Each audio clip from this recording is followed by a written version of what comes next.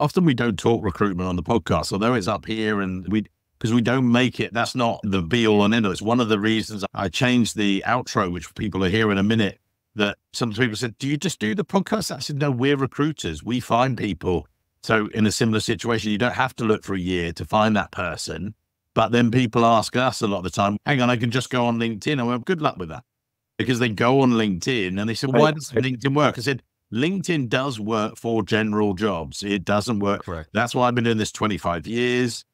This is one of the bits. And I was talked to 2 or 3 clients recently and they were like, and I said, look, you can go on LinkedIn and what you will do is you'll get unhappy people. They said, oh, when I said, no, they might have a happy demeanor, but I said, they're people unhappy where they are. They're leaving a bad situation. They want to get out of their role. They don't care about your job. They're coming to join you maybe because they don't like their boss.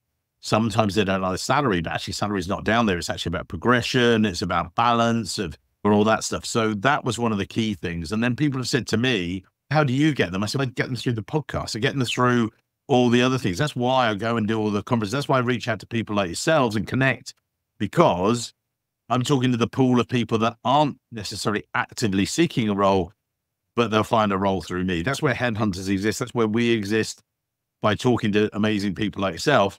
And then we bring your stories to life